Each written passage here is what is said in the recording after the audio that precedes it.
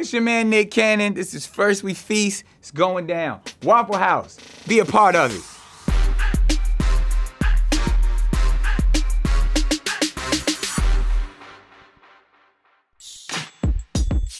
Hey, what's going on, everybody? For First We Feast, I'm Sean Evans. I'm Ellie Lee. And you're watching Empty Calories. You already know how it starts. Jackson, roll some clips.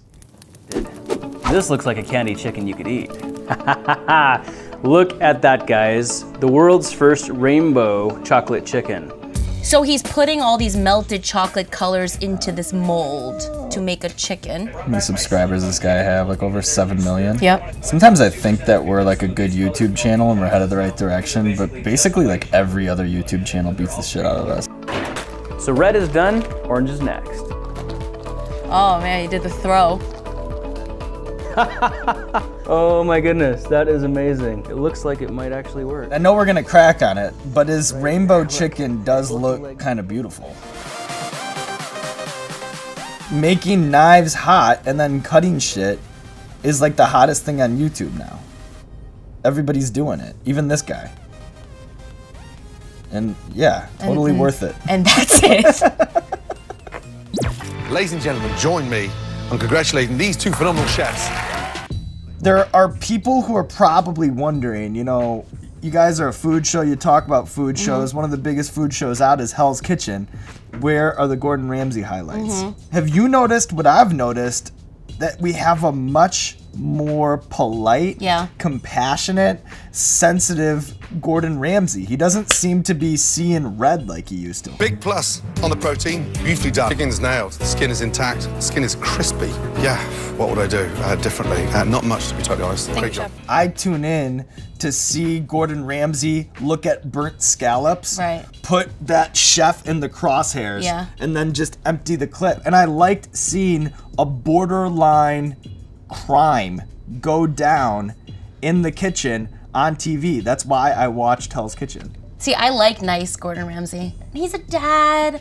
He found his heart. You both look incredible. Thank you. OMG. Nurses on a gynecology ward at a Macedonian hospital are fined for celebrating the Christian New Year with cakes decorated like vaginas. This would look pretty real. Yeah. Yeah. Would you eat one? No.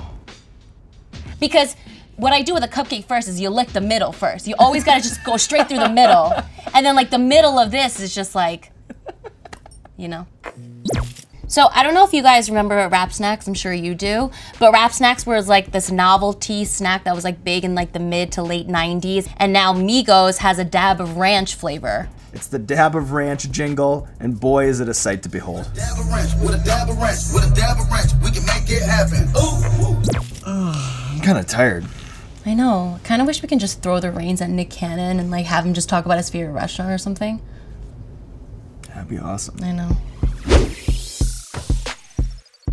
Yo, what's up, y'all? I'm Nick Cannon, and I am here to tell you why the Waffle House is the most amazing place in the Milky Way. The first place I go to when I get to the Waffle House is the jukebox, because you gotta set the mood. Make sure you put on some Earth, Wind, and Fire, some Marvin Gaye, a little Vanilla Ice.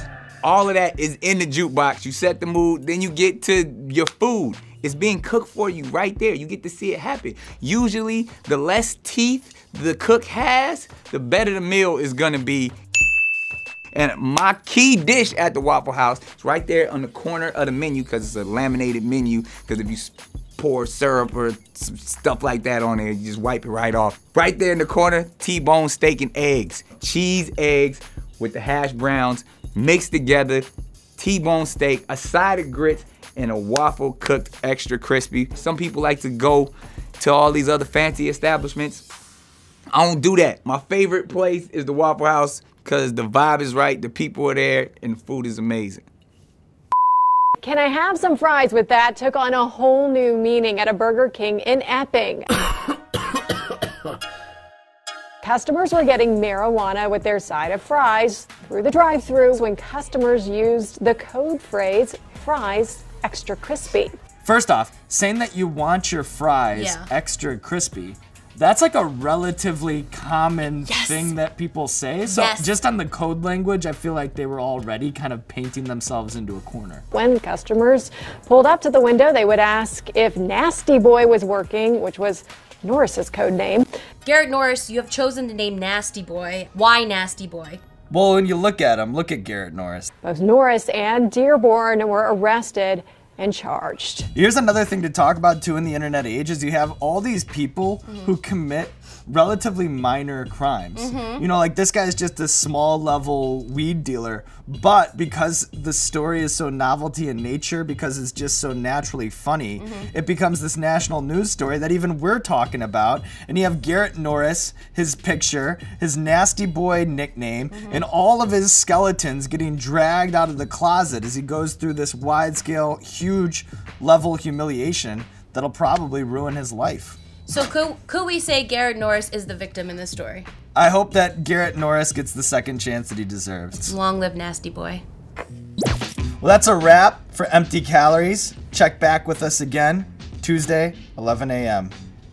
Here, Sean, I'm a vegan. Tell me how it tastes, though. Come on. They're pretty good.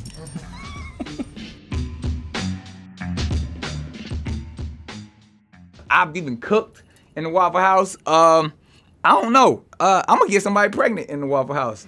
That's probably my next move.